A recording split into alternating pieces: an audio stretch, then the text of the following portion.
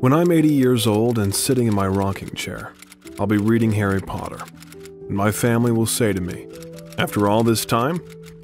And I will say, always. He did not live to see his 80th birthday, but managed to leave behind dozens of diverse, memorable roles. The roles of cold-blooded and cunning Hans Gruber, the depraved sheriff of Nottingham, the noble Colonel Brandon, the tragic Severus Snape are only a small part of his creative legacy. Alan Rickman was constantly trying to impose the role of the villain, but in every project he proved that he could play anyone with the same success. Why did he want to quit filming Harry Potter? Who criticized his voice? And what is the secret of his long relationship with Rima Horton? Today on the Biographer channel, we will tell you the story of one of the kindest, most educated, and talented actors of our time. Alan Sidney Patrick Rickman was born on February 21, 1946 in West London. His parents were representatives of the working class. His father, Bernard Rickman, worked as an aircraft mechanic during World War II, and then as an artist and decorator. And his mother, Margaret, sang wonderfully, but did not follow the creative path, deciding to devote herself to raising their 4 children. In addition to Alan, the couple had 2 more sons and a daughter. These were difficult post-war times. They had to skimp on everything. The family was quite poor, but Alan recalled his early years were happy. He was not deprived of parental warmth and support. Well, if you're loved and cherished by your family, then that's kind of all you remember. Alan's interest in the theater was already evident at that time. He first appeared on stage back in primary school when he was about 7 years old. For whatever reason, I was given the title role in it. It's amazing that it sticks in your mind. The title role in a play called King Grizzlybeard. And I remember my mother cutting out a triangle out of a carpet, and that was stuck on my chin. The happy times lasted until his father died of lung cancer in 1954. Alan was only 8 years old at the time, and the incident deeply shocked him. The death of the sole breadwinner was a terrible blow for the Rickmans. Margaret had to shoulder the entire burden of responsibility for the 4 children. It wasn't easy. Alan's siblings were 9, 7, and 5 years old. Accordingly, they could do little to help the mother, but they tried very hard. According to Alan, they were brought up knowing how to make a fire and knowing how to iron a shirt. Margaret had to find cheaper housing for herself and the children and get a job at the post office. She was a tigress. She could do anything. She had various jobs. She got trained in various others. She always reinvented herself. Margaret remarried in 1960 when Alan was 14, but the marriage lasted only 3 years. Looking at his mother, Alan realized that he would have to rely on his own strength in this life. Therefore, he studied hard, trying to become the best student in the class. His efforts were not in vain. Alan managed to get a scholarship from the elite London school, Latimer. There was a huge drama tradition, thanks to which Alan appeared in several school productions. However, at that time, he was not going to devote his whole life to this. Rickman was also an active member of the art department. Drawing brought him great pleasure. When, as an adult, Alan was asked if there was a movie that inspired him to become an actor, he replied, I remember the school cinema club was full of things like the Titfield Thunderbolt. By the way, his famous velvety voice was a result of the fact that Alan was born with a jaw tension. This meant that he could not move his lower jaw properly, which made his words sound muffled and indistinct. In childhood, this speech defect even required treatment. Over time, Rickman learned to turn this defect into his advantage. So, his passion for the theater did not affect his choice of an educational institution. Arguing that dramatic art did not seem to him a practical choice, Rickman entered the Chelsea College of Art and Design. Certainly in England, there's a lot of pressure on people to decide exactly what they're going to be when they're 16 or even 18. I had not a clue. All I know is that with hindsight, the art school bit of me got brought back down off the shelf when I started to direct. At the same time, he began working as a designer for the newspaper Nottingham Herald and wrote articles for the Arc College magazine. In retrospect, being at the RCA was like walking across a necessary bridge to the rest of my working life. But the scene continued to beckon Alan, so he joined the amateur drama club group Court. Here, Alan not only got the opportunity to once again show his acting potential, but also found the love of his life. In 1965, at the age of 19, he met 18-year-old Rima Horton, the young woman who was also fond of theater and had been playing on stage since school days. The two quickly found a common language and started dating. For Alan, Rima became the first woman, and as it turned out, the only one. It took a whole 12 years before they decided to live together as a family. While Alan was taking his first steps towards acting, Rima was building a career in politics, and later began teaching economics at Kingston University. In 1977, they moved in together and remained a strong couple for more than 5 decades. After graduating from college, Rickman, along with his friends, decided to create a design bureau in Soho called Graffiti. The team consisted of designers and illustrators who worked on magazine layouts and illustrations, advertising, book, and album covers. But the organization did not live long. As Alan once said, they learned quickly that they had to pay their bills immediately, but that the same rule did not apply to their clients. Meanwhile, his love of the stage outweighed all other hobbies, and at the age of 26, Rickman decided to enter the Royal Academy of Dramatic Art. All I really remember from that time is exactly where the letterbox was in London, where I posted that letter saying, please can I have a form for auditioning? And I absolutely remember posting it. There was an inevitability about me being an actor since about the age of 7, but there were other roads that had to be traveled first. He once said, a voice in the head saying, it's time to do it. No excuses. Rickman auditioned twice to get a Royal Scholarship because he had no money to study, and he got what he wanted. During his studies, such awards as the Emily Letter Prize, the Forbes Robertson Prize, and the Bancroft Gold Medal got into the piggy bank of the aspiring actor. But it was not without problems. His voice was criticized by his teachers at the academy.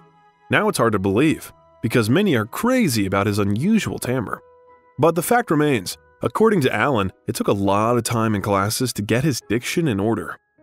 That I had very lazy diction, that I had a spastic soft palate, and that, as I was saying to you, my voice teacher said, you sound as if your voice is coming out of the back end of a drain pipe. Since he could not completely change his voice, there was only one option left, to turn a disadvantage into his advantage. So Alan did it. Subsequently, he admitted that he had simply accepted what he had. Well, it's what I'm stuck with, so it's not like I can go and get another one. And also, I didn't hear what anybody else hears, so it's always a bit of a shock. In parallel with his studies, Alan earned his living by working as a costume designer for Sir Nigel Hawthorne and Sir Ralph Richardson, famous British actors. Looking from behind the scenes at the stage where his idols performed, he patiently waited until one day he could also be on the other side.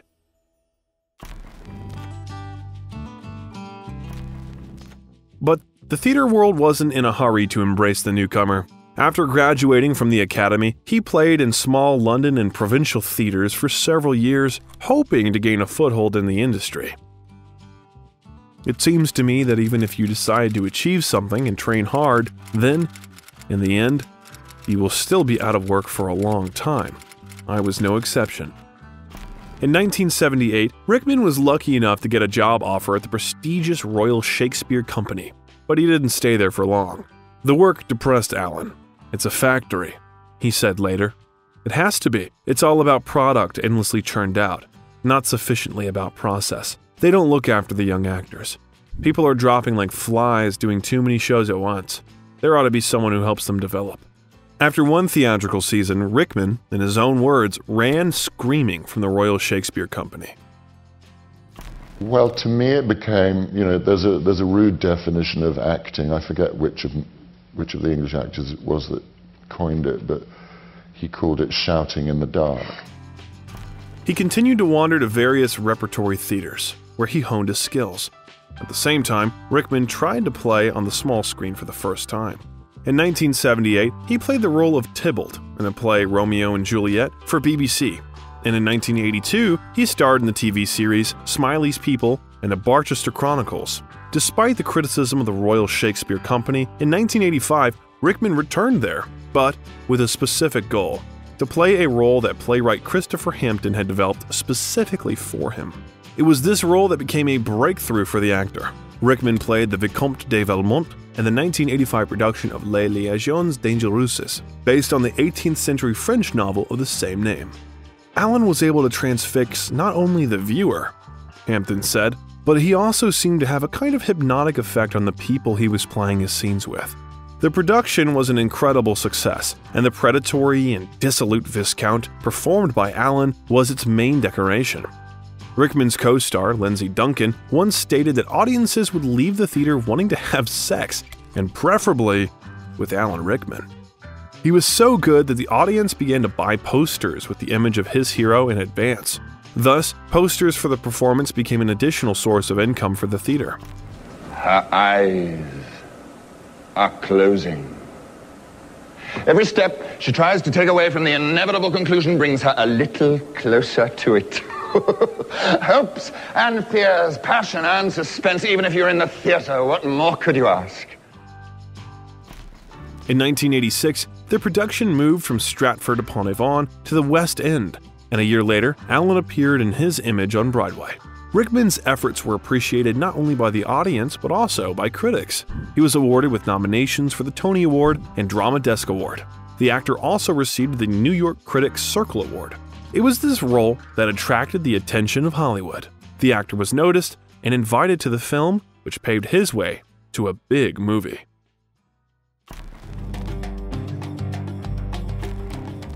Alan Rickman was offered to play Hans Gruber, the antagonist in the action movie Die Hard, just 2 days after his arrival in Los Angeles. Not everyone knows, but the actor almost refused the role. I read it and I said, what the hell is this? I'm not doing an action movie.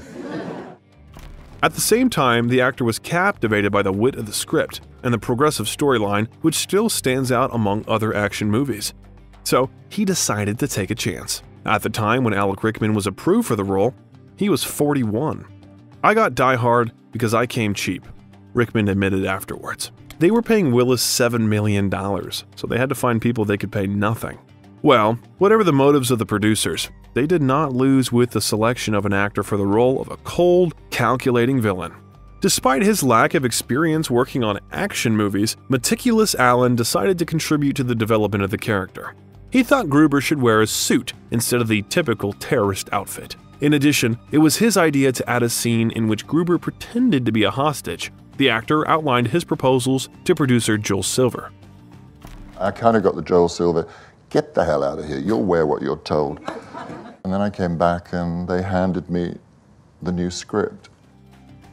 By the way, it is very iconic that it was the role of a terrorist that made him famous in Hollywood, because the actor didn't tolerate any weapon.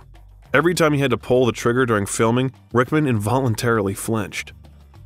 You can't stop yourself. In the end, director John McTiernan was forced to redo some scenes. That is why in the film, Rickman's character shoots a pistol only once. All sorts of people asked me why I wanted to be in a movie like Die Hard. It was a big holiday for me because I didn't have to go on stage every night. It was also something I'd never done before. And I like all that in life. They say that on the set, he flatly refused to throw the heroine Bonnie Bedelia on the floor, believing that violence against a woman was unacceptable. But at the same time, he improvised very often, endowing his negative hero with many charismatic traits. One of the most striking scenes of the film is the fall of Gruber from a skyscraper. Few people know, but the fright on his face is quite real. The fall scene was filmed in the pavilion on the Chroma Key. And they said to me, well, you know, we could do it on the back of your head, and we could put a double in, not your head, the back of somebody dressed up like you said. Or, and then they started to look very hopeful, or we could do it on your face, and then, but the thing is that it was so dangerous, I just immediately, as an actor, thought, that'll be a good shot. Rickman had to fall backwards from a height of 6 meters on the safety mats. It was the last scene I shot in the film.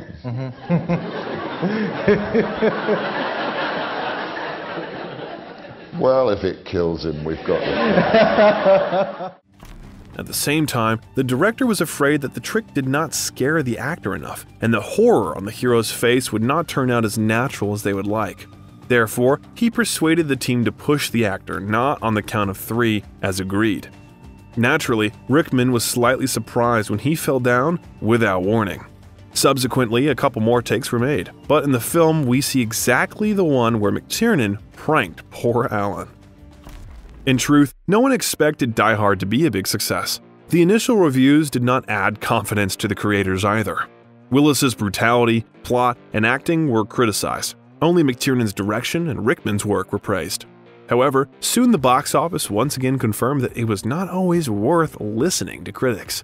Die Hard grossed about $140 million, becoming the 10th highest grossing film of the year and the highest grossing action movie. Die Hard made Willis an icon of action movies and Rickman a new star in the Hollywood firmament. The action movie did not claim the status of a cult, but eventually became one. Everything turned out to be organic in it. A vulnerable, comical hero whom you empathize with, a tense plot, and, of course, a smart, charming antagonist. Now, Die Hard is considered one of the greatest action films in cinema, and it deserved it. Do you agree? Have you watched Die Hard, and how do you feel about it? Share your opinion about this movie in the comments. We read everything, and like, the most interesting ones. After participating in the American crime thriller January Man, Alan returned to the BBC, starring in the touching drama Truly, Madly, Deeply. He played the role of a cellist who returns from the other world to comfort his beloved. Passionately, remarkably, deliciously, juicily lovely. Deeply. Deeply! You passed on deeply, which was your word, which means that you couldn't have meant it. Here, his romantic, sensual image was radically different from the image of a tough, cold-blooded Gruber. Throughout his career, Alan will be claimed primarily as an actor who ideally plays the role of villains, but Truly, Madly, Deeply makes it clear how versatile the actor really was. Do you like playing villains? Did you enjoy those roles? Sure. It was fun. You get let off the leash and you run around like a mad dog for a couple of times in your whole career. In the film, Alan sings, pretends to play the cello professionally, wears a charming mustache, and breaks the viewer's heart a little. Not without it. He thought very big, and he had many, many kinds of talent that could address himself to all sorts of different parts of the job. So he had a lot to offer in every department, really. Truly, Madly, Deeply received excellent reviews, and Rickman received a nomination for the British Academy Award, as well as the Evening Standard British Film Awards and the London Film Critics Circle. In order to play his next role, the actor went all the way to Australia. There, it was filming of the western Quigley Down Under. The film itself was not original, but Alan's performance was noted by critics, and for his role, he received another award from the London Film Critics Circle and the nomination British Actor of the Year. Close My Eyes 1991 gave him the opportunity to tell a difficult love story again, and then he appeared on cinema screens. Cancel the kitchen scraps for lepers and orphans. No more merciful beheadings. And call off Christmas. There was a high probability that someone else would play the sheriff of Nottingham in the movie Robin Hood, Prince of Thieves. The fact is that the darker version of the well-known story, although it was a promising project thanks to the participation of Kevin Costner in it, could not boast of a brilliant script. After reading it, Rickman considered the sheriff banal and unfinished, and therefore refused the offer. He did it even twice. Initially, the sheriff of Nottingham was a kind of silent supervillain who appeared in the frame only to look viciously into the camera or to order someone's destruction through his teeth. After all the other candidates left the project for various reasons, the desperate producers gave Rickman a carte blanche. The actor was allowed to do whatever he wanted with the character. Of course, he could not refuse such a tempting offer. Rickman approached the matter with his usual meticulousness. He resorted to the help of his friends, comedian Ruby Wax and playwright Peter Barnes, to make an interesting antagonist out of his character. The actor said that he once met Barnes at Pizza Express and asked him to review the script. I said, "Will you have a look at this script because it's terrible. and I need some good lines. So he did, and with kind of pizza and bacon and egg going all over the script. Barnes came up with one of the funniest scenes of the movie. He slithers into the forest. You, Myram, 10:30 tonight. You, 10:45. And bring a friend. And Wax added the immortal phrase, "and bring a friend." Director Kevin Reynolds secretly included new scenes in the film. Nobody knew this was happening except him, Rickman recalled. And I knew it had worked because as I cleared the camera, I saw about 80 members of the crew just go. And then occasionally, Mary Elizabeth Mastrantonio, who was being sort of seriously made Marion, she'd come over to do one of the scenes with us, and she said, "I want to be in his film." The result was a nasty, unpleasant character, which was nevertheless interesting to watch. Hollywood legends say that Costner even demanded that the director cut some scenes with Rickman because the sheriff was too good and drew all the attention to himself. Even if this was true, the removal of several scenes did not save Costner from harsh criticism in his direction. The film as a whole received rather mixed reviews, but he found a frenzied success with the audience, thanks to which it paid off perfectly at the box office, collecting more than $390 million worldwide. This made it the second highest grossing film of 1991. Some critics still liked it. With the same force with which they scolded Costner's game and plot, they praised Rickman. Alan won his first BAFTA award for Best Supporting Actor. Oh, well, thank you. This will be a healthy reminder to me that subtlety isn't everything. Rickman gladly agreed to experiment with genres. He wasn't afraid of new challenges. In the first half of the 90s, he starred in the neo-noir television series Fallen Angels, satirical mockumentary film Bob Roberts, biographical film Mesmer. For the main role in the latter, he, by the way, received another award from the Montreal World Film Festival. After his success in Die Hard and Robin Hood, Alan was flooded with offers to play new antagonists, but the actor was not going to get stuck in the image of a scoundrel, even though he coped with him by 200%. If you want to fully realize the depth of Alan Rickman's talent and his versatility, try this. First, watch some movie where he played the most unpleasant character, the Sheriff of Nottingham, and then, with a short interval, turn on period drama Sense and Sensibility, and everything will become clear to you. The film adaptation of Jane Austen's novel, directed by Ang Lee and written by Emma Thompson, was released in 1995 and captivated the audience. It grossed $135 million at the box office with a budget of $16 million, and is still considered one of the best film adaptations of the writer's works.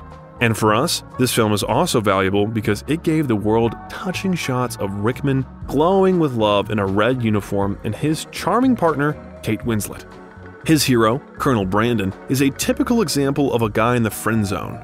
He is caring and noble, but because of his delicacy and laconicity, he is first lost against the background of another more charismatic, noisy, and young admirer of the main character.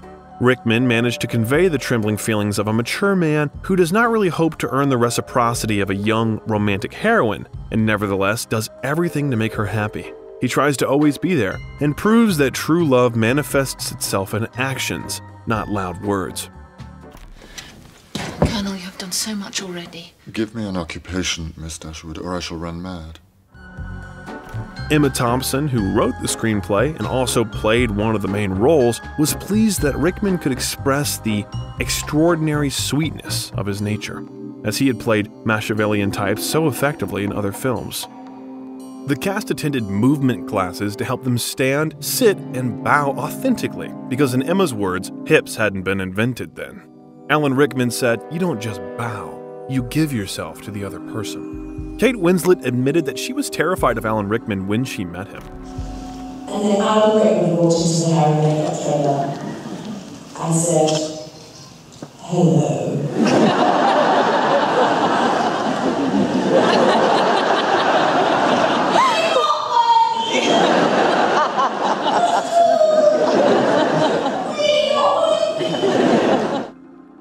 She thought he would think she was a terrible actress and get her fired. But the reality, of course, was that he was the kindest and best of men, had the patience of a saint. He was a warm-hearted puppy dog who would do anything for anyone if it made them happy. Among other things, a common hobby brought them closer together. During the filming, the Wimbledon tournament was just taking place. When their work schedule allowed, Alan and Kate gathered in the trailer and watched the matches together. Well, as a bonus, a funny and not very elegant story from the shooting. And so I was sort of yanking at my pants, and Emma Thompson was standing right there, and I said, oh, fuck, my fucking knickers have gone up my arse. And Al just said, feminine mystique strikes again. After such a successful portrayal of a romantic character, Rickman took 34th place in the top 100 sexiest stars in the history of cinema, according to Empire magazine. In 1995, another film with Alan was released, An Awfully Big Adventure. Alas, although Rickman and his partner on the site Hugh Grant were unanimously praised, many did not appreciate the dark humor and structure of the story. But new successes were not far off. For his role in the 1996 film Michael Collins, Rickman received his 4th BAFTA Award nomination. Another of his works of the same year was positively received. It was the biographical historical drama Rasputin. Alan portrayed a rebel and a historically controversial personality on the screen, Grigory Rasputin. He was accompanied in the film by Greta Scacchi and Ian McKellen. Alan managed to reveal the image of a multifaceted and complex character, thanks to which the actor was awarded the Golden Globe, Emmy, and Satellite Awards. By that time, Rickman had already had enough experience to try himself as a director. He staged the play The Winter Guest at the Almeida Theatre in London in 1995. After that, he directed a film with the same name and plot, starring Emma Thompson and her mother, Felita Law. The film, based on the play by Sharman Macdonald, was warmly received by critics and received awards at various international film festivals. Alan himself was nominated for the Golden Lion at the Venice Film Festival and received the Audience Award at the Brussels Film Festival. I was going to ask about the different directors you work with. Have you learnt different things from all of those directors? I think if you're smart, you learn from all of them, and you watch them and thinking, well, I wouldn't handle it like that. So you learn from that as much as going, well, I'm stealing that. That's the joy of filmmaking. Their works with Thompson did not end there. The actors played detectives together in the 1998 crime drama Judas Kiss. It's been sort of accidental, but I think we're a good team. We play a kind of Taddy, Bogart, and Bacall in this film. Only Emma's Bogart, and I'm Bacall. Alan and Emma became close friends, and more than once worked on common projects. I learned a lot from him, Thompson said. He was the finest of actors and directors. I couldn't wait to see what he was going to do with his face next. She won't like me. Bastard Rickman. Oh. I'll have him. Despite being very busy in the cinema, Alan did not forget about the theater. For example, in 1998, he, along with Helen Mirren, played the main roles in the production of Antony and Cleopatra in the Royal National Theatre. However, the production received mixed reviews. It was a rare case when critics did not particularly like Rickman's game, but the sluggish reception is quite understandable if you understand the history of the creation of the production. Alan got the role of Anthony literally at the last moment, and only because the actor who originally played the role dropped out due to poor health. Helen Mirren recalls, "He came in and very courageously jumped in. Antony and Cleopatra is an extremely emotionally demanding play. He was extremely generous on stage." The play was directed by Sean Matthias, who had no experience with Shakespeare's plays yet, and according to some reviewers, this also affected the quality. Critics also noted that they did not notice any special chemistry between Mirren and Rickman, although you can't tell from the photos that there could be any problems with this. Years later, Mirren revealed in an interview that she was quite intimidated when she first met him. He's a quite imposing-looking man. He was tall, he had this incredible large head with this incredible Roman emperor kind of visage, and a wonderfully sardonic expression on his face.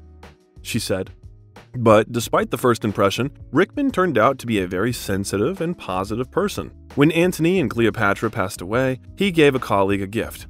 It was a beautiful old antique bracelet, a little bit broken and just absolutely beautiful. And, to quote Mirren, it was so classically Alan. It seems that this was really all Alan Rickman. No matter who of his colleagues is asked what he was like in ordinary life, everyone speaks of him with warmth and respect. He was always great to the other actors during his work in theater. You know he was supportive of other actors, always. He was very collegiate and collaborative, and loved other actors and loved the whole art of acting. Alan Rickman chose difficult roles, often of ambiguous people, and he was so good in his images that they constantly tried to label him a villain and a muddy type. But in ordinary life, Alan Rickman was different. The reality of Alan inside of that was quite a vulnerable, emotional person, which made him all the more interesting and lovable. He was also very twinkly and kind and gossipy and generous. Alan loved to go to restaurants, to sit and chat, drink some wine, and gossip about actors and acting, directors and plays. There was another side to his dedication to his work. Theater director Ian Rickson recalled, "He could cut you down to size with a withering remark, make perceptive criticisms more useful than general praise, and be forcefully direct." This, for Alan, was about the level of his engagement, which was committed and principled. To this description, you can also add the words of Emma Thompson. That was the thing about Alan. You never knew if you were going to be kissed or unsettled, but you couldn't wait to see what would come next. If you watch an interview with Rickman and read his diaries, which were published in 2022, you can understand that he also had a great sense of humor. Ruby Wax, whom we've already mentioned earlier, said that at the time when she and Rickman worked in the same theater, she had a tortoise, which Alan jokingly promised to add to some show. In the end, we got Betty on stage during The Taming of the Shrew. Every night when I'd bring Betty on during a crowd scene, Alan proudly watched from the wings, both of us sick with laughing. "I take my work seriously," Alan once said, "and the best way to do that is not to take yourself too seriously." He played comedy characters no worse than the rest. Just remember the Metatron in The Dogma of 1999. Rickman here is an ironic and slightly tired archangel in a fashionable jacket over a hoodie, who loves tequila and makes ironic comments about humanity. I am the Metatron. Don't tell me the name doesn't ring a bell. Rickman agreed to play in the film because he found it highly crafted, highly intelligent, and terribly funny, with the humor putting the seriousness of the themes into perspective. It's a script that makes great technical demands on an actor because there is a real beat to the line, the actor said, and Kevin can hear it. That's what comedy is about, the rhythm of the writing. The actor's casting turned out to be very diverse. Director Kevin Smith said that he specially gathered actors from completely different weight categories to emphasize the contrasts between characters. Alan Rickman is the class of this movie, and he brings to it an air of authenticity. It's also comical to have him opposite Jason Mewes, a Shakespearean-trained actor of the highest order next to a dude from New Jersey. And he was a real sport to wear those 100-pound wings. Jason Mewes, who plays Jay, memorized not only his lines but the entire script, explaining that he didn't want to piss off that Rickman dude. As a result, it was not Mewes who enraged his colleagues on the set, but Rickman. According to Kevin Smith, Rickman held on to the maracas all day when they shot the scene in the Mexican restaurant. He started driving the crew and cast crazy, playing with them the whole day. Dogma has long been a classic and has become the source of memes and quotes. After watching, you regret only one thing, that Alan appears in only a few scenes. Were they sent to hell? Worse, Wisconsin. For the entire span of human history. In the same year with Dogma, another bright comedy project of Rickman, Galaxy Quest, was released on the big screens. There, he played an actor disappointed in his career, who became famous thanks to a fantastic television series. Grafdar's hammer, by the sons of Warvan, I shall avenge you.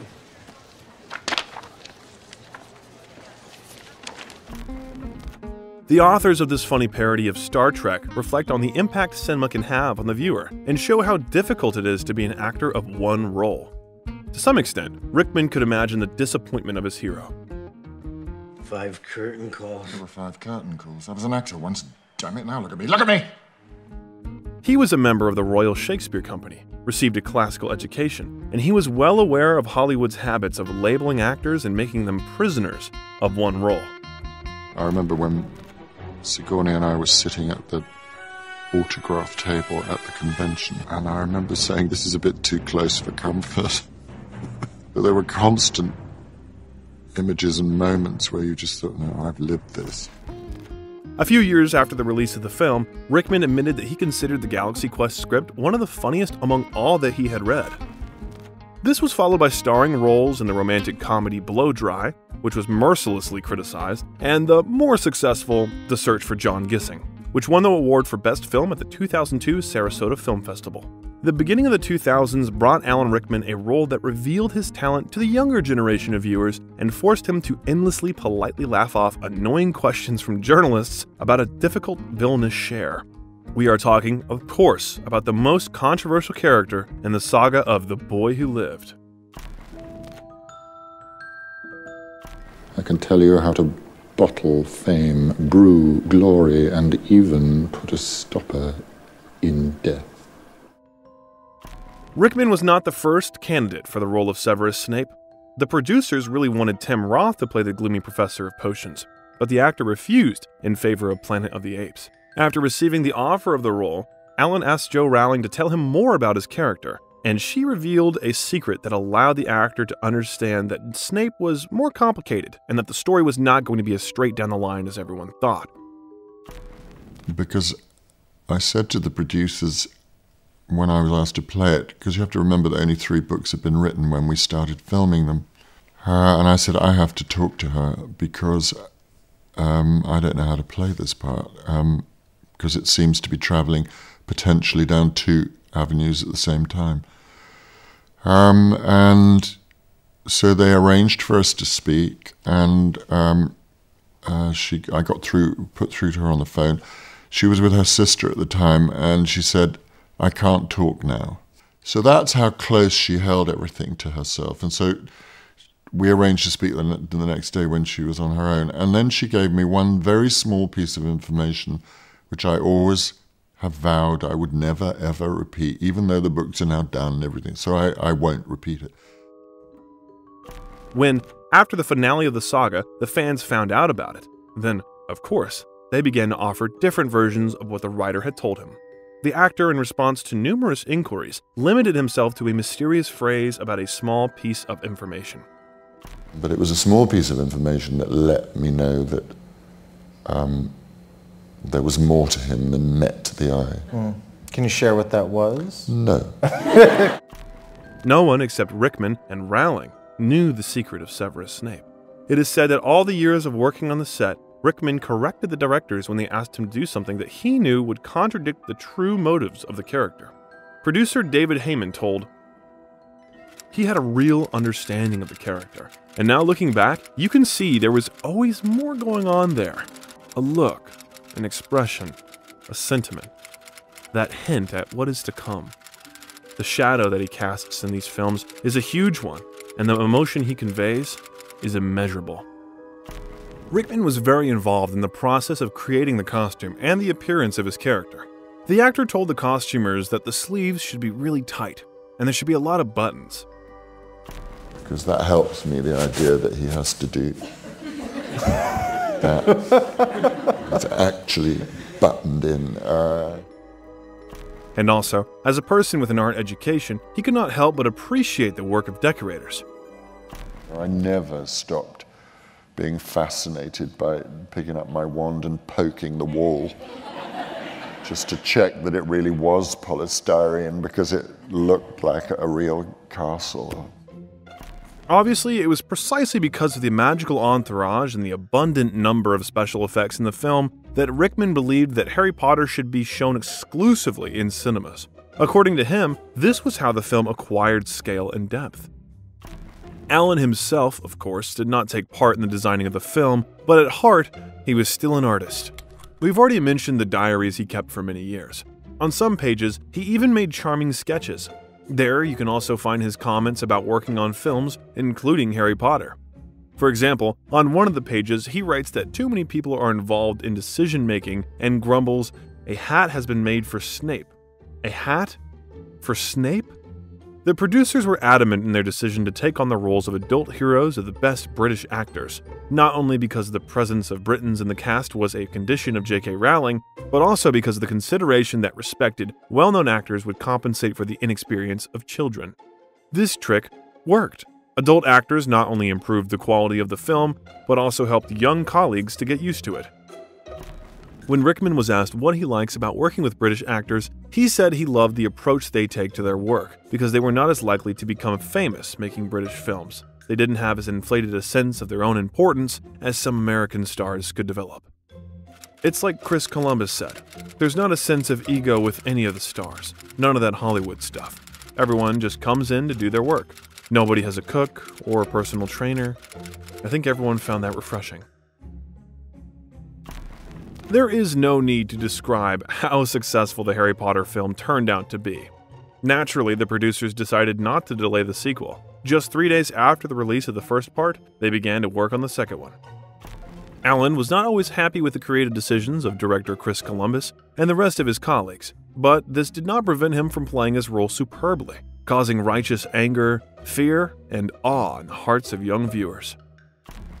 In the recently auctioned archive of Alan Rickman, you can find a letter from David Heyman where he thanks the actor for his work on the Chamber of Secrets. I know at times you are frustrated, but please know that you are an integral part of the films, and you are brilliant. Alan Rickman's contribution was important not only in terms of excellent acting. He also helped the young actors on the set and lightened the atmosphere with conversations and jokes. According to Daniel Radcliffe, unlike his dark and cruel Severus Snape, Alan himself was incredibly kind, generous, self-critical, and very funny. It is known, for example, that Rickman gave Radcliffe a copy of The Catcher in the Rye. This cute fact suggests that the actor was really involved in the life of his young colleagues and became a kind of mentor for them. From the Diaries of Alan Rickman, 8:40 a.m. pickup corridor with Dan Radcliffe. He's so concentrated now, serious and focused, but with a sense of fun. I still don't think he's really an actor, but he will undoubtedly direct/produce. He tried to keep himself in touch with his younger colleagues, even after the end of the franchise. I'm pretty sure he came and saw everything I ever did on stage, both in London and New York. He didn't have to do that, Radcliffe recalled. Tom Felton said that on Alan's initiative, children from hospitals came to the shooting who dreamed of being in the magical world of Harry Potter. At the same time, Alan did not leave the image of Snape for a second. He constantly told the children to refuel, wash their hands, and I realized that our characters are more important than us as real people, Felton recalled. But Rickman could also be strict. For example, he prohibited Rupert Grint and Matthew Lewis from approaching his new BMW closer than 5 meters, and all because one day the actors got into it and stained the salon with a milkshake. Alan scolded them, as well as Snape, so they never approached his car again. In the second film, a new unpleasant character appears, Lucius Malfoy. Jason Isaacs, who played him, admitted that when he was offered this role, he almost refused because, according to him, trying to be sinister in the same movie with Rickman seemed pointless, and yet the actor agreed. In person, though, he put paid to my attention on my first day. We were shooting a sequence where we watched and reacted to a Quidditch match. "I'm so sorry, Alan," I said. "But what's going on? What should I do?" "No idea," he whispered. "Do what I do. Absolutely f***ing nothing." Who knew? The man behind the most distinctive and contemptuous drawl in theatrical history was actually completely accessible, anarchically funny, utterly in the moment on and off screen, and a consumer of music far, far more contemporary than my best of the 70s tastes. A point he made mercilessly in the makeup chair as my cheese fest blasted out. This is how Isaacs described his memories of working with Rickman. With each new film, the tone of the story changed, becoming more and more gloomy. The directors also changed Alfonso Cuarón, who replaced Chris Columbus, brought more mystery and cold shades to the third part of the franchise. Alan Rickman certainly fit perfectly into the atmosphere, and was very pleased with the work of the new director. In his diaries, he wrote that Alfonso had done an extraordinary job. Every frame of it was the work of an artist and storyteller. He called the third part a very grown-up movie, so full of daring that it made him smile again and again. From the Diaries of Alan Rickman. The day got off to a fabulous start, with the screen guillotining onto my head. A sudden, swift blackout followed by day-long melancholy. Alfonso was quietly ballistic with me. I love him too much to let it last too long, so I wailed off set and we sorted it out. He's under the usual HP pressure, and even he starts rehearsing cameras before actors, and these kids need directing. They don't know their lines, and Emma's diction is this side of Albania at times. There was also time for fooling around on the set of The Prisoner of Azkaban, and not only children sinned with pranks. When the scene where the students go to bed in the main hall was filmed, Radcliffe asked to put him next to a girl he liked. Rickman knew that Michael Gambon, the performer of the role of Dumbledore, had a fart pillow on the control panel, which he actively used. Well, you probably already know what happened next. Our own world. You know, it's completely our own world. And we like to swim in the deepest waters and fly. They had put a fart machine into my sleeping bag. This hall echoes. And Michael Gambon had actually been pressing it during the take, I found out.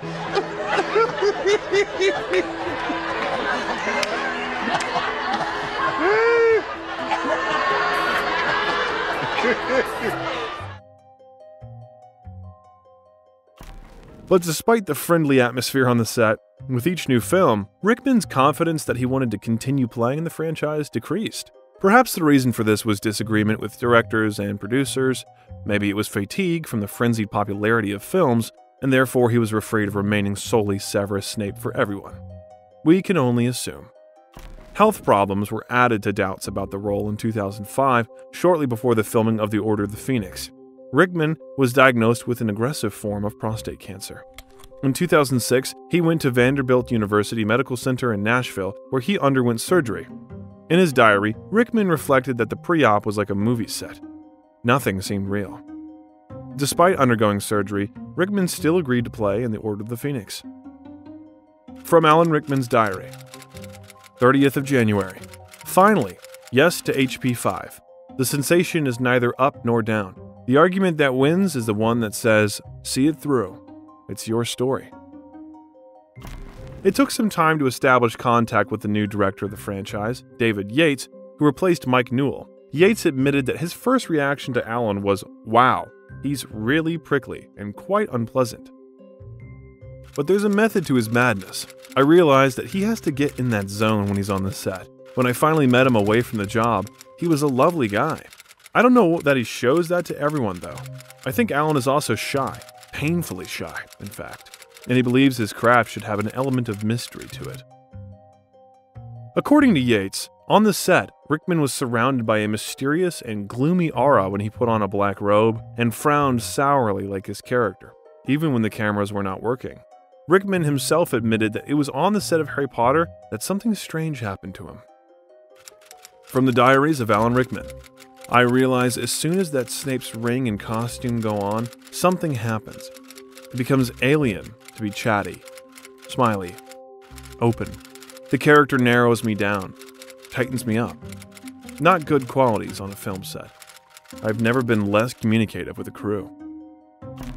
But those who knew him well enough understood that the first impression of him could be very deceptive. I think a lot of people don't understand Alan Rickman, and I'm not sure I do, said producer David Heyman. But what I can say is that with that voice and that demeanor, sometimes people misunderstand him. He does have a deep voice, and he does speak quite slowly, and he speaks in such a way that some people might find him haughty. Nothing could be further from the truth. He's one of the most generous people and most brilliant actors I've ever met.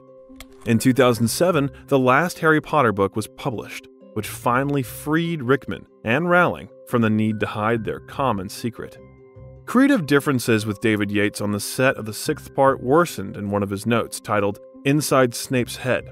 Rickman expresses dissatisfaction with the way the director approached his character's line. It is as if David Y. has decided that this is not important in the scheme of things, i.e., teen audience appeal. And yet, to the delight of fans, the producers managed to persuade him to continue filming. After all, no one could replace him in this role. Of course, Alan devoted his time not only to Severus Snape. He spent about 7 weeks a year shooting in Potarian. He devoted his free time to the theater, filming in other films and other small but very bright projects. For example, you can admire his sensual tango with Charlene Spiteri in her video In Demand.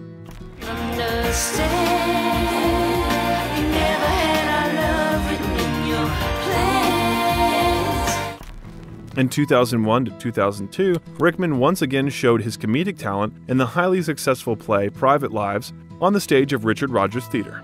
In this Broadway production, Rickman and his partner Lindsay Duncan played ex-spouses who accidentally moved into neighboring hotel rooms and discovered that they still had feelings for each other. Rickman received a Drama Desk Award and Tony Award nominations for his role. In 2003, he once again reunited on the big screen with his girlfriend Emma Thompson in the tragic comedy Love Actually. The film's director, Richard Curtis, had previously considered Alan for the lead role in his previous film, 4 Weddings and a Funeral, but then the role went to Hugh Grant. Therefore, he was very glad that he would still be able to work with Alan on a new project. The structure of the film is peculiar. We are shown 9 separate storylines that intersect with each other from time to time, and in each of them we see different manifestations of love. Rickman and Thompson played a couple whose marriage, happy and fulfilling from the outside, was actually bursting at the seams. Through their story, the authors reflect on adultery and what can happen when people, mired in routine, stop spending time with each other and discuss what they care about.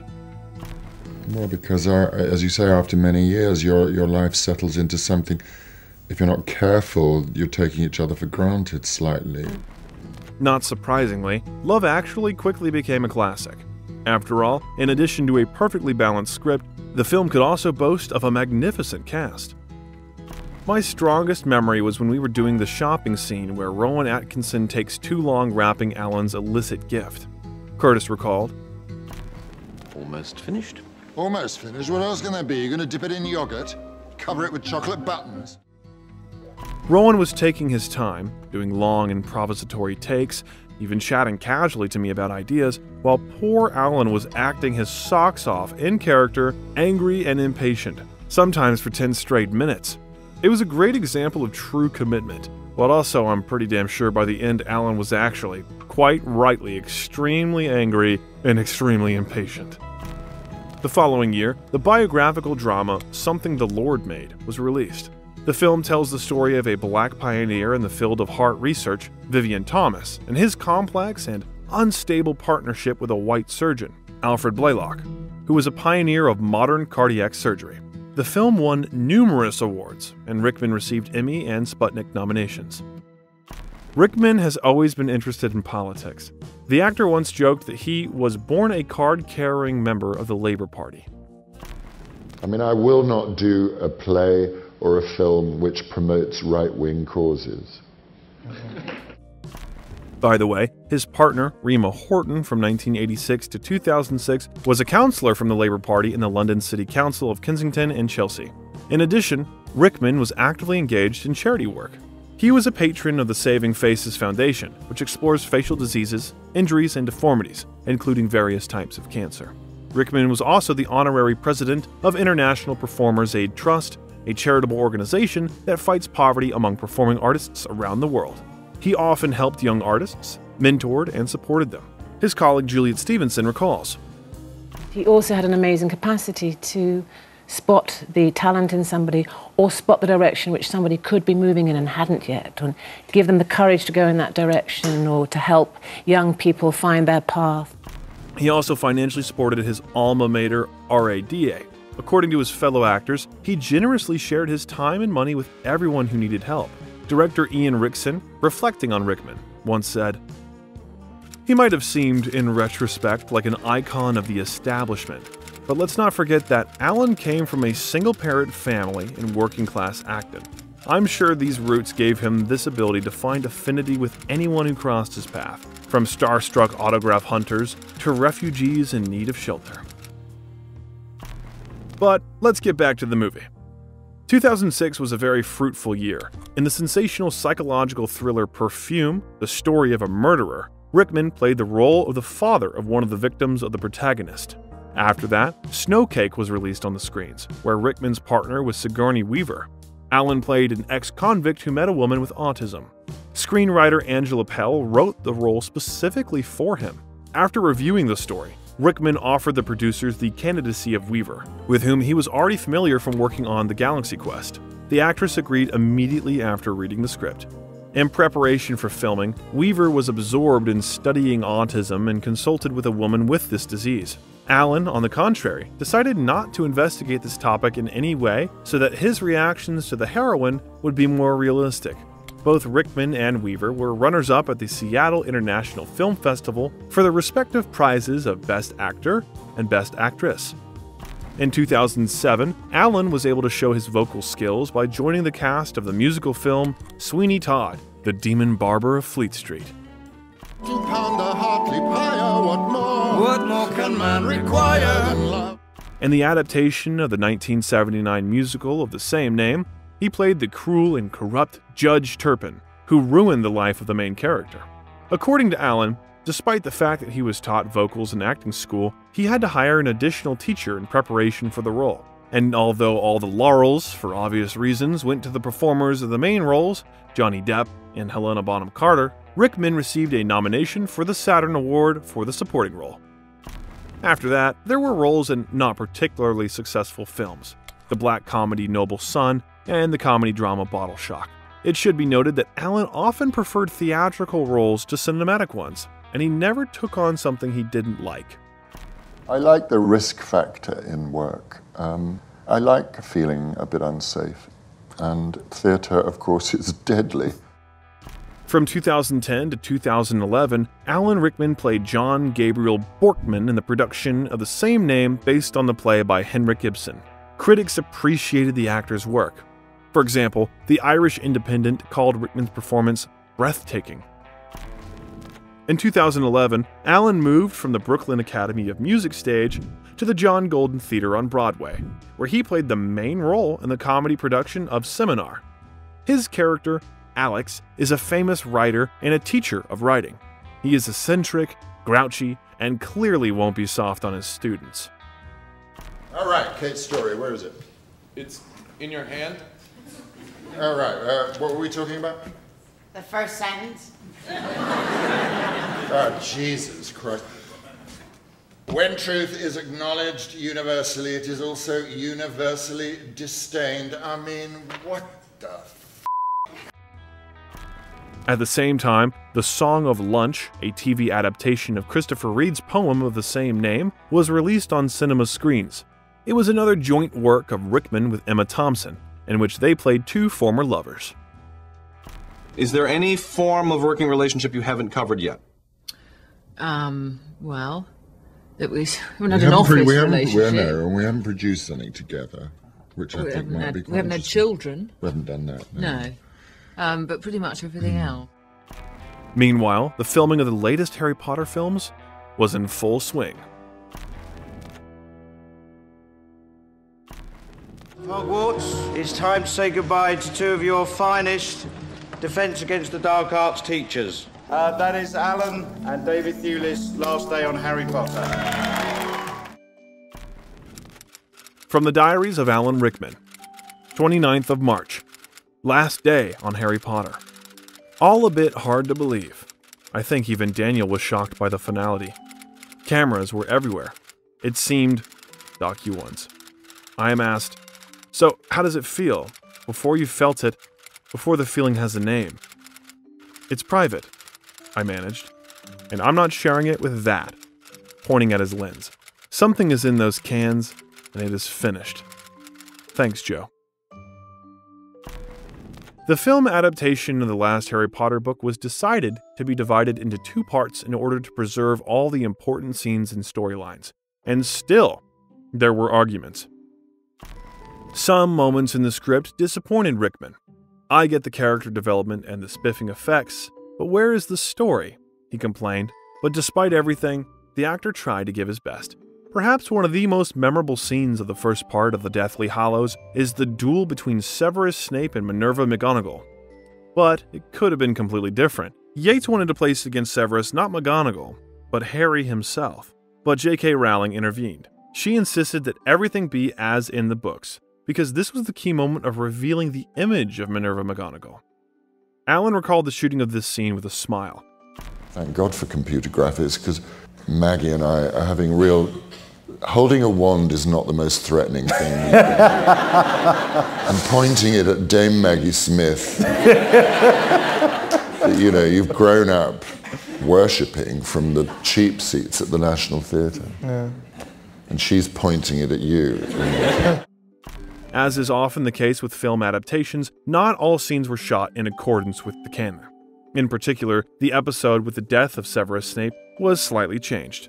Not all fans of the books appreciated that in the film, the scene was not made by the Shrieking Shack, as it was in the original source, but by the boathouse.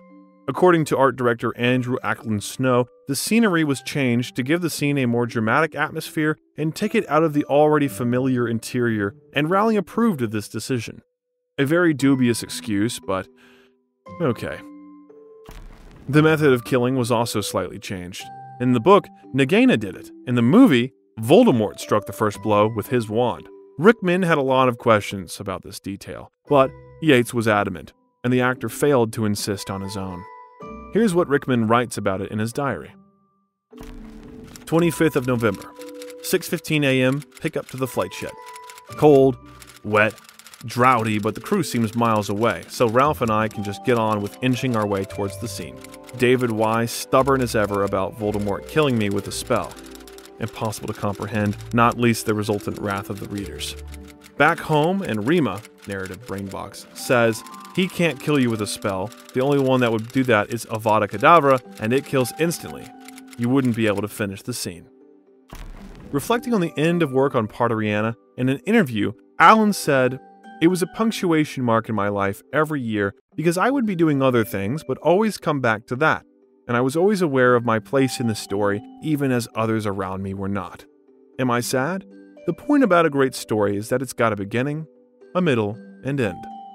The end of this story was quite popular and beautifully judged by Joe Rowling and David Yates, so it's not a cause for sadness, it's a cause for celebration that it was rounded off so well. With the last film, it was very cathartic because you were finally able to see who he was. And it was, I suppose, strange in a way to play stuff that was so emotional. So, after saying goodbye to Snape, Alan went in search of news stories, and already in 2012 the comedy Gambit was released. Together with Colin Firth and Cameron Diaz, Alan tried to rethink the old 1966 film. However, it wasn't very successful. Gambit was mercilessly criticized by all more or less decent publications, but who cares when there's a charming scene in the film where Rickman's eccentric hero walks around his office naked? You could hardly expect that from him, could you? In 2013, Alan played Ronald Reagan in the historical drama film Butler and an aging tycoon in the romantic drama A Promise. After a 17-year hiatus, Rickman tried himself as a film director for the second time, shooting the period drama A Little Chaos. The film tells the fictional story of a female landscape designer working for Louis XIV in the gardens of Versailles. It turned out to be quite feministic, if we recall that women of that time could hardly afford such career growth. You know, the central character is a woman that couldn't possibly have existed, a woman landscape gardener, or a woman with a job. The main character was played by Kate Winslet. Thus, she and Rickman reunited almost 20 years after their common picture, Sense and Sensibility. As for working as a director, he described it as absolutely terrifying. Filming was not easy, according to Rickman. Filming wasn't easy, though throwing Kate into freezing water at 1 a.m., the carriage crash, scenes with 80 extras, tight schedules in venues like Blenheim Palace, it's a constant tap dance between control and freedom. Of course, you've also got pigeons in your ears talking about budget and time. And you're shooting it in England, which is a very thin country, and so you're never more than 25 miles from a motorway, or if the wind changes, you've got a flight path coming over your head, so suddenly the word cut is happening all the time. But according to him, all problems are solved if there is adequate pre-production, and in the film crew there are professionals in their field who know what they are doing. However, their willingness to support the director in any stupidity can sometimes be dangerous, so you need to be on your guard and push them to cooperate, encouraging them to speak out.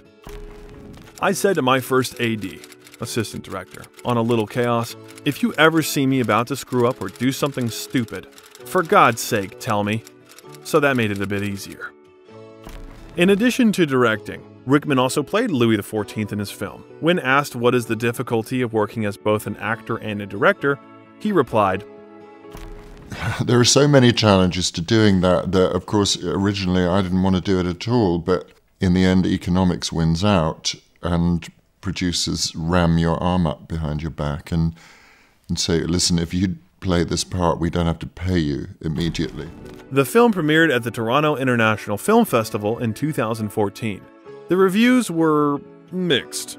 The work of the actors was mostly praised, but they added that the film lacks pace and plot. What Alan thought about the criticism was unknown, but he said that, as a director, after the release of the film, he certainly felt some responsibility for it. I find myself weirdly, you go to one screen, then you might go to another, and you walk in thinking, gosh, I hope Kate's as good in that scene tonight as she was last night. But gradually, with each new show, the actor began to feel that his brainchild was leaving him in a good sense of the word. Alan Rickman's filmography would be incomplete without the projects to which he gave his voice. In one of the episodes of King of the Hill, Alan voiced an extremely harmful king. Rickman's ability to create an arrogant note in his voice certainly made the character the most unpleasant type. He also voiced the depressive robot Marvin in The Hitchhiker's Guide to the Galaxy, whose moody comments certainly graced the film. Please yourselves. Here I am, brain the size of a planet, and they ask me to take you up to the bridge. Call that job satisfaction, because I don't. There were also voiceovers of cartoon characters. Help, I'm a Fish, The Boy in the Bubble, and, of course, the caterpillar Absalom and Alice in Wonderland. His velvety voice can also be heard in the video Start a Family by Charlene Spiteri, and a half-whisper that gives goosebumps as he talks about love. The last feature film starring Alan Rickman was the drama Eye in the Sky, which explored the ethical issues of drone warfare. Do you feel satisfied with your career? Would yes and no would be the answer to that. Why no? Because, like most actors, I don't enjoy watching myself because all you see is what you've got wrong.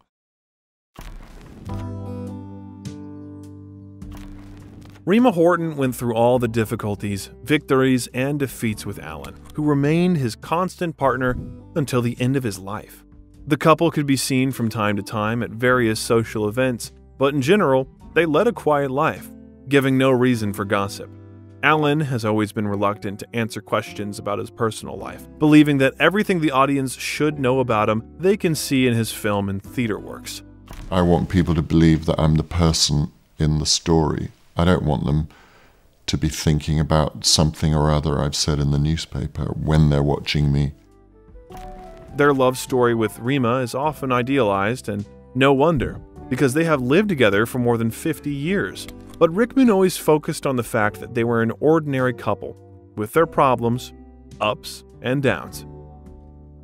We're just as messy and complex as any other couple, and we go through just as many changes, but I really respect her. Rima and I can sit in a room just reading and not saying anything to each other for an hour. Then she'll read something to me, and we'll both start giggling. Reflecting on how they managed to maintain their relationship, Rickman said, "I think every relationship should be allowed to have its own rules. She's tolerant. She's incredibly tolerant. Unbelievably tolerant. Possibly a candidate for sainthood." The couple had no children. Rima made this decision once, and Alan accepted it with respect. To the annoying questions of journalists about children, he once replied, "You should remember I am not the only one involved. There is another person here. I would have loved a family.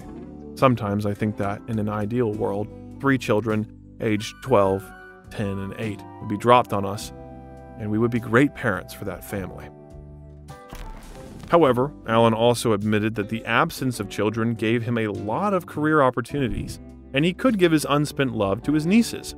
The actor liked to spend time with them at the first convenient opportunity.